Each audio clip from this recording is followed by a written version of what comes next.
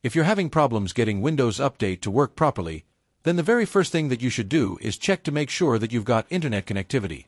If internet connectivity is working, then the next thing that you should do is run the Windows Update Troubleshooter. Now before we do that, let's go ahead and simulate a problem. What I'm going to do is right-click on the Start button. And I'll go to Run and I'll type services.msc.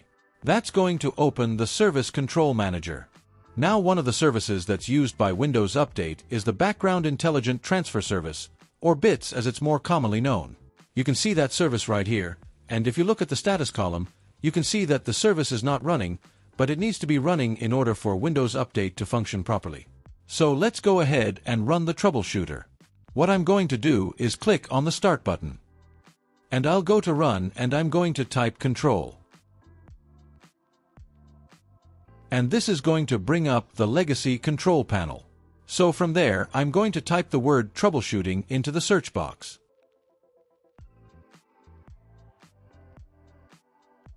And you can see that we have a troubleshooting option. I'll go ahead and click on that now.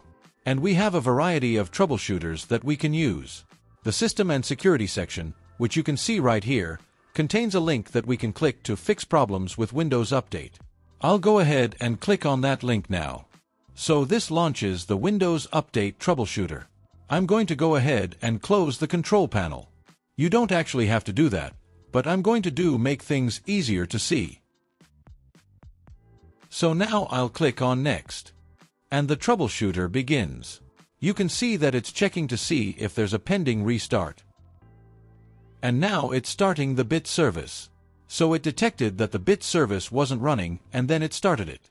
Now we received a message saying that troubleshooting couldn't identify the problem, and that's one of the little quirks with the troubleshooters is that every once in a while they will tell you that they didn't find a problem even though they actually did. Now if you look back at the Service Control Manager, it looks as though the BIT service isn't running. But if I refresh the console, you can see that the BIT service has actually been started and it now reflects the status of running. So Windows Update should be able to run at this point. Now, if you're concerned about that, you could rerun the troubleshooter, but rather than doing that, I'm just going to go ahead and close this out.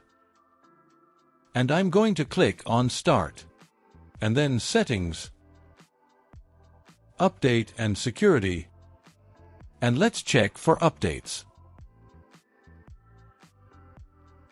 And it looks like we're up to date, so Windows Update is working properly.